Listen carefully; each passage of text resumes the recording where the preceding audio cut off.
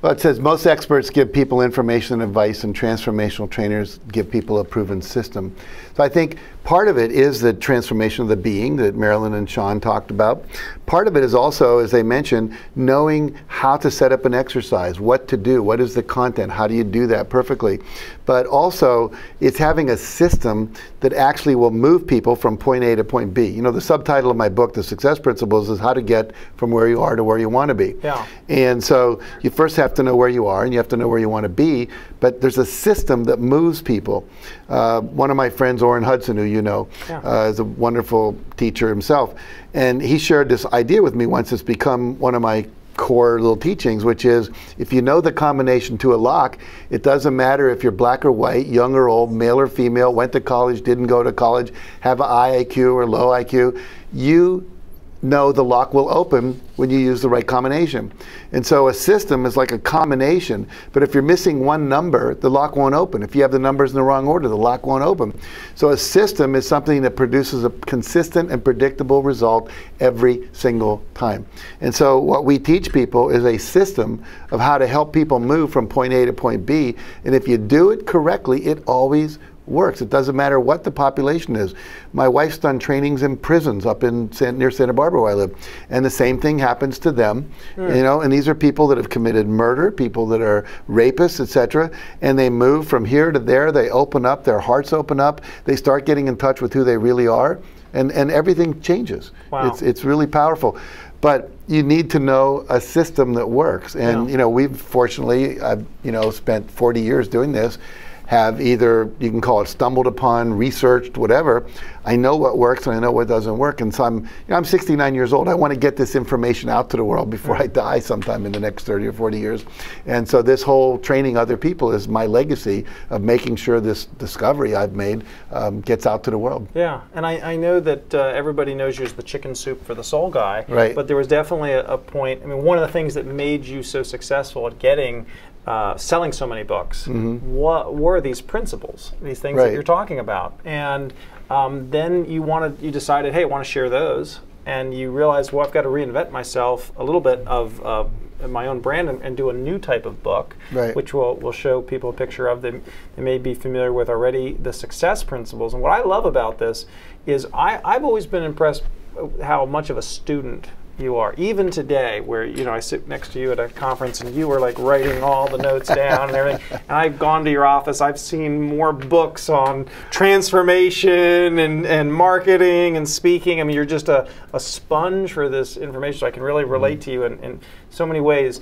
And what I love about the success principles is this is like, I mean, right here, you're saying this is the most important principles that you've learned in 40 years.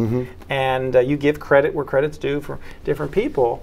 And not only was this book, you made this book a bestseller, but also, how many people watching this want to write a book, but also maybe want to turn that book into a coaching program, into a program a curriculum that can be taught. And I mean, would it be fair to say that what you have from the training that comes out of this book is a proven system for people to it's a proven system to take these principles and put them into action so that you've heard people say even tonight, I doubled my income in 6 months, I tripled my income, I'm having more impact, my relationships work better, I'm being asked by the university to develop a course that's going to be taught nationwide in Mexico.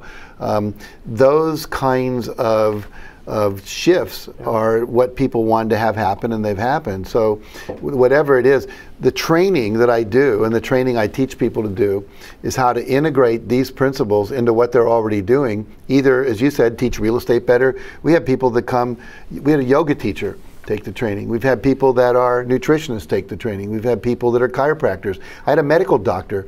He left the training, at the end of it saying, I want to start the Transformational Medical Association and get together people that are doing transformational medicine, holistic medicine, integrative medicine. Right. So it's like it opens you up to really get that you can play a huge game and that you can then, he's taking this into his medical practice. He's doing visualization and affirmations with people and so on and so forth. So it really can be applied to any specific thing, or if you just want to be a transformational trainer like me and run trainings for the public, or for in-house trainings like Maryland does for corporations, make that your full-time job, you can do that too. We have many people transferring out of corporate world who said, I've had enough, I want to do something that matters. Yeah. Not that corporations don't, but a lot of times you don't feel like you do, the job, the recognition you get, the amount of impact you feel like you're making.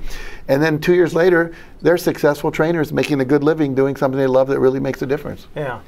Now, what do you say to somebody who says, well, if people have a book, you know, they can make some, is the book, what's the difference between the book and receiving training from someone like Sean or someone like Marilyn? You know, so you write about, for example, you got some things here that are tremendous, like helping people decide what you want, unleash the power of goal setting. So they can read about that in a book, but when they work with a trainer, well, what happens? I mean, a book can transform a life. It's happened all the time. You know, the Bible's a good example of that. Books can transform lives.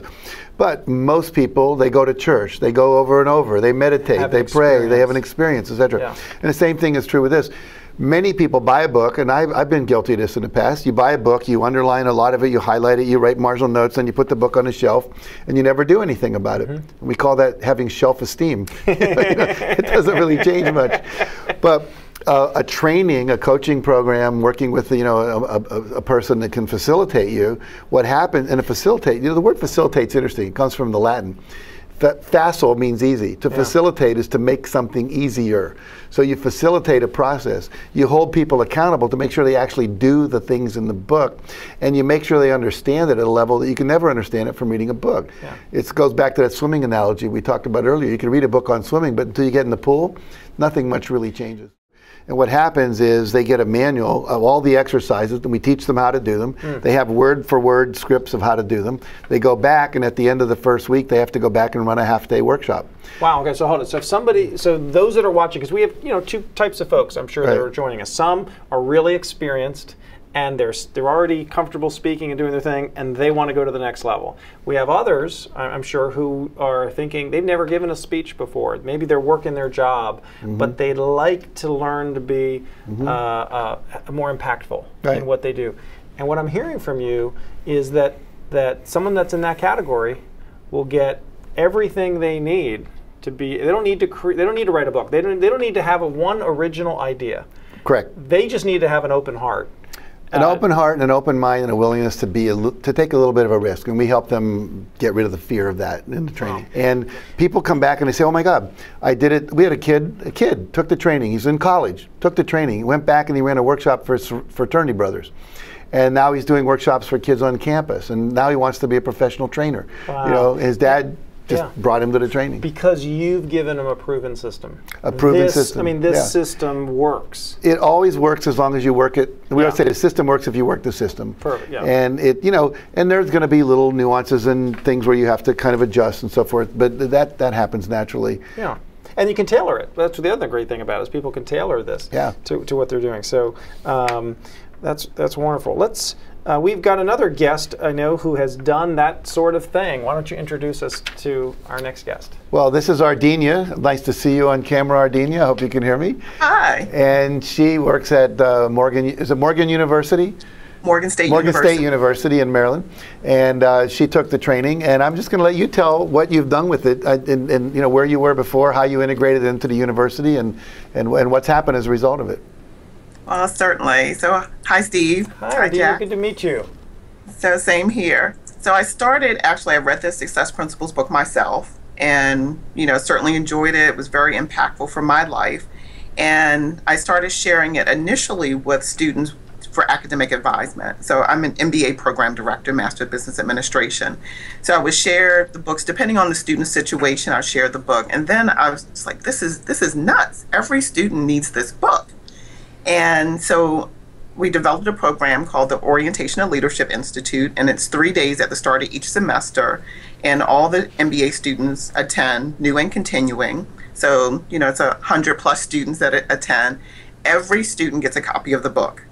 And they don't just get a copy, we actually do a presentation. So we give them the book, and inside of the book, it says presented to, and it has their name, by the Morgan MBA program. May this book encourage you to set amazing goals and exceed your greatest expectations.